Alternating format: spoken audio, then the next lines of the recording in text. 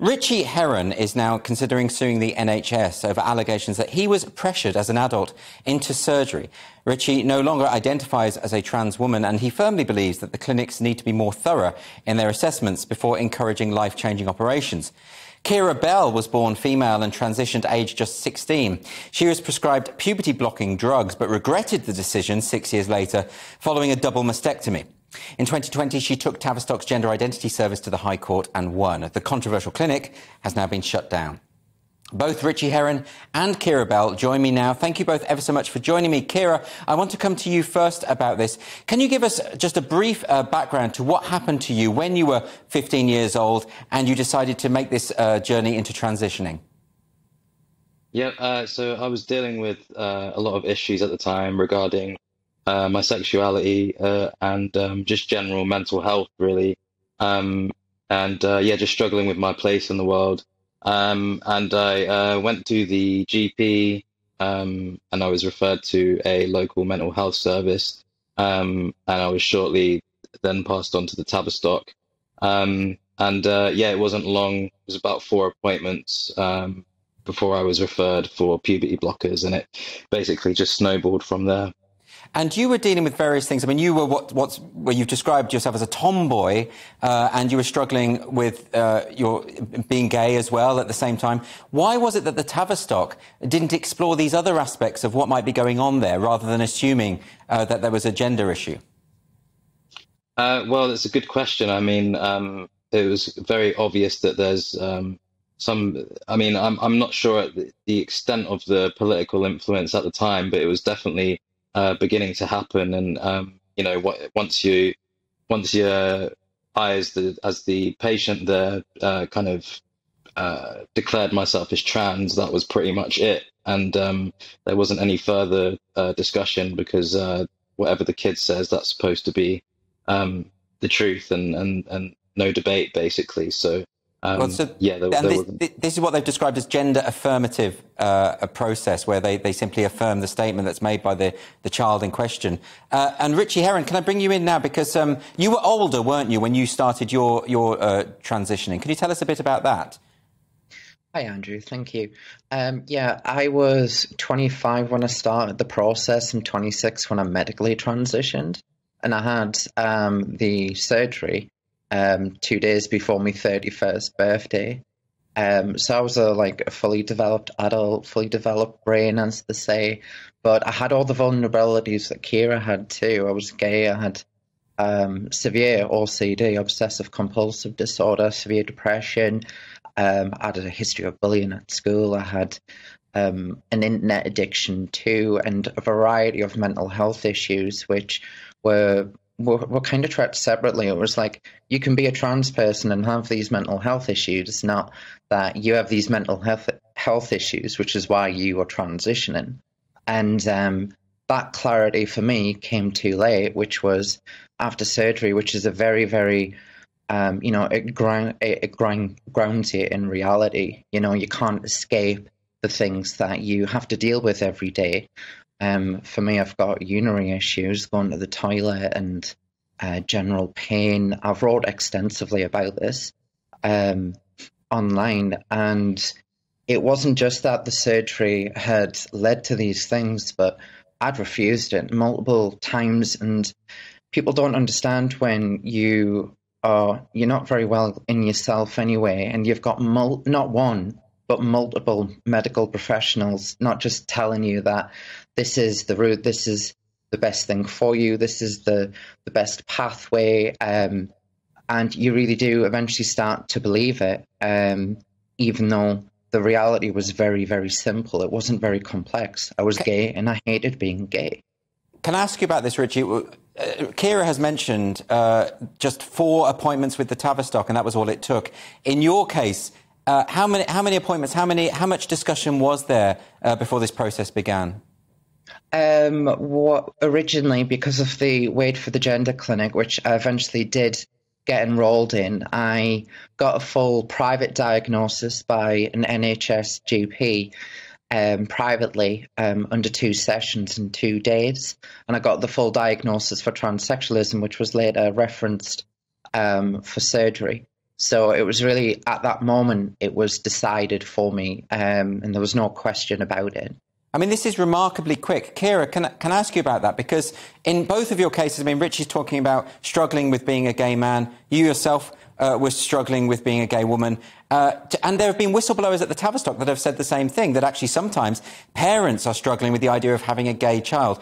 To what extent is there a kind of anti-gay or possibly even homophobic element to this situation?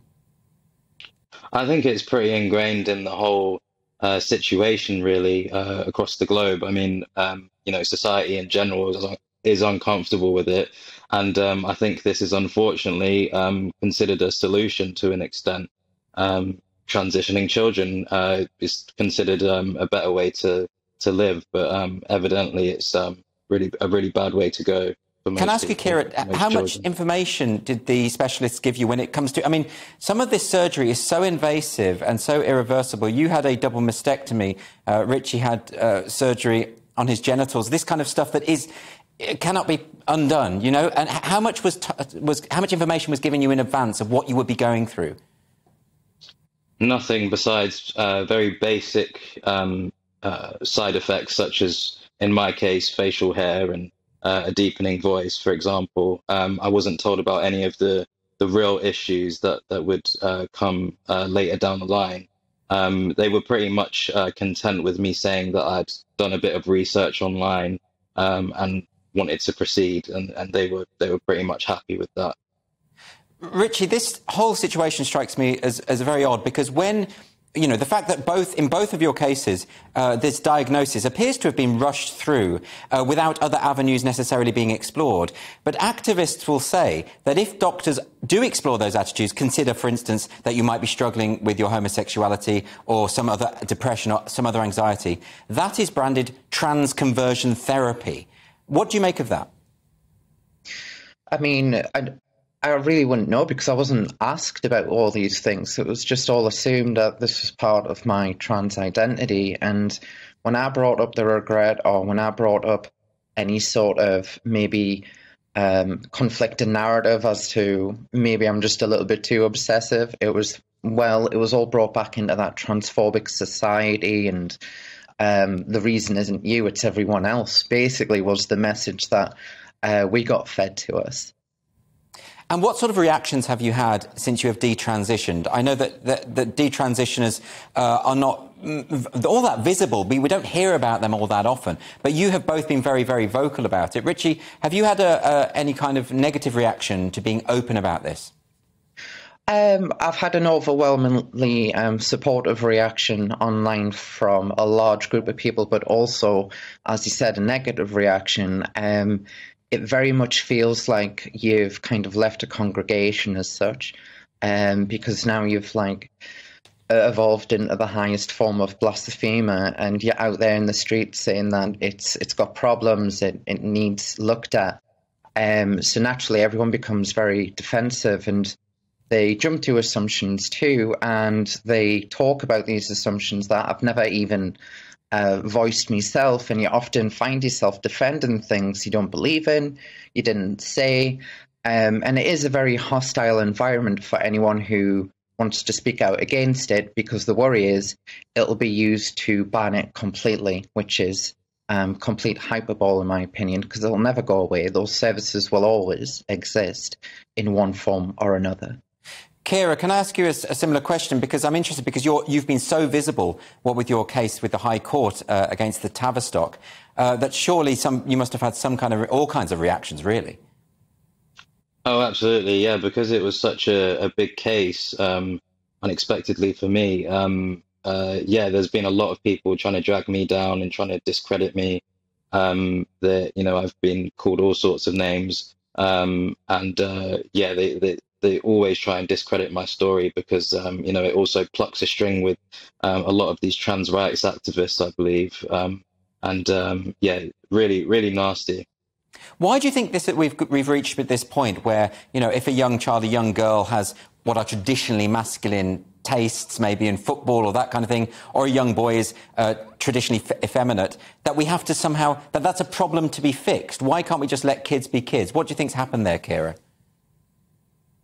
It's a good question. I think that's something I'm still trying to figure out. I'm not sure how really we're going to kind of be able to coexist in a positive way. Just because it's always been frowned upon in my experience. It's considered a problem once you go past puberty. You're not allowed to be a tomboy anymore. You're not allowed to be feminine, a feminine boy. So I think that's something that still needs to be figured out, really. It's so ingrained into society. And Ritchie, because I sort of understand the homophobia aspect. I don't approve of it, obviously, but I understand that homophobia has been something that's been there a long time. People are very uncomfortable with it, and that prejudice can be sort of explained in a way. But what I don't understand is the idea that children that don't conform very strictly to 1950s stereotypes of what it means to be male and female should be fixed, I suppose, through medical intervention. Where do you think it's come from?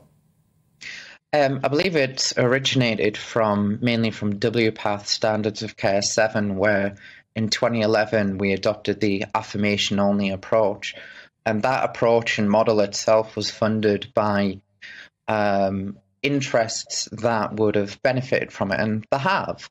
And I do think the world does need to look at the organisation WPATH, and we need an alternative to WPATH, because a lot of this has also come from good intentions, whenever there's a debate about trans women in sports or anything like that, it all comes from this space of people believe that they're doing the right thing.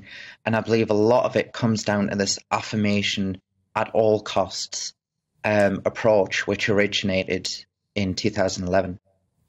And do you think that had more people said to you, you're an effeminate gay man and there's nothing wrong with that, that maybe you might have taken a different path? Maybe, but we'll never know. Keira, do you think the same? I mean, do you think if more people had sort of suggested that there's nothing wrong with being gay, there's nothing wrong with being a tomboy, that maybe things might have turned out differently? Definitely, yeah. I think there's a good chance, because it was such a prominent issue in my life, and I didn't see any way out of it, really. And yeah, I really do think that would have made a big difference. And how do you feel about it all now, Keira? Because obviously you've been through a lot, you've been very public about it, and you've had all this, as you've described, all kinds of responses, not all of them pleasant. Do you have any regrets about anything? No, not at all. No, I have no regrets. It's of course very exhausting to have to kind of repeat my story, and in the face of all the horrible kind of comments that I receive. So it's difficult, but I think of course it was worth it to share my story and take the case on. So I'm very happy that I did that. Is part of the problem that a lot of people, when they listen to the stories that you're describing, they sort of just can't really believe it's happening? The idea that there would be an NHS clinic that would step in and effectively try and fix gay kids. At the Tavistock, there was that dark joke that among the staff that soon there would be no gay people left. When we hear those sorts of things, it's difficult to believe them. But how prevalent is this, Ritchie? I think the numbers speak for themselves. I think it was, an 8,000% increase in referrals over the last several years for young boys and girls to these clinics. But I do believe we are kind of approaching the other side of that. And I believe if we look at the numbers in the next few years, you'll see a drastic decrease, which I believe is happening as the trend is, I believe, coming to its life cycle end. Can I ask you about detransitioning, though? To what people often say to me, well, there aren't many detransitioners. There aren't many people who regret the surgery they went through. What do you make of that? I obviously think that is not true. I speak to a lot of detransitioners. I can speak quite well for the male side, which is largely underrepresented because there's different dynamics at play, especially when I speak out publicly. And I also believe that a lot of males, especially because of the way males are socialised generally, tend to go off and do their own thing and just go off and live the life. And that is a real healthy detransition, which is to separate yourself from the identity politics and just go back to your life, go back to normality and go back to the things that are healthy and good for you. And Keira, in the early days of the Tavistock, it was mostly boys. There weren't many, but there were mostly boys who were coming in struggling with their gender identity. But now it seems that predominantly this is affecting teenage girls. Why do you think this might be? I believe it's been kind of viewed as an easy way out of just the struggles of female puberty. I believe that's a big one. Girls are becoming more and more kind of aware of being objectified and different issues like that, and so transition is kind of seen as a way to evade all of that. And it can be very awkward growing up as a girl and a boy, I'm sure. But I can only speak to my experience, and I know that I definitely kind of jumped to any chance of evading the issues that I was going through as a result of puberty.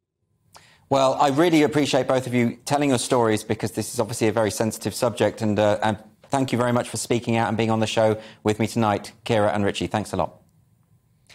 In a statement, the Cumbria, Northumberland, Tyne and Wear NHS Foundation Trust said it could not comment on an individual, but it added, quote, care plans are collaborative and tailored to each patient's needs and goals, and treatment decisions are made following a thorough assessment in line with national recommendations.